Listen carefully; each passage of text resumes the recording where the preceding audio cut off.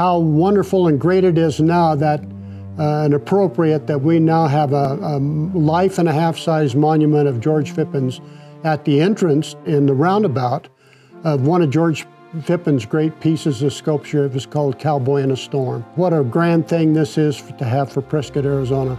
As people come to town, they see this wonderful bronze in front of George Phippen's museum.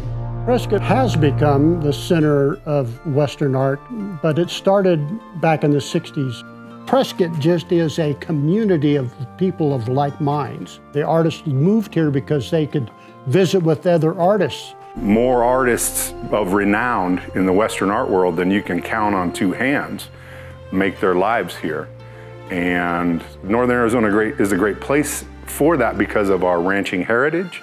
The Phippen really is a focal point for all of that to come together. It is a Mecca of Western art, and we can thank George Phippen for that, really.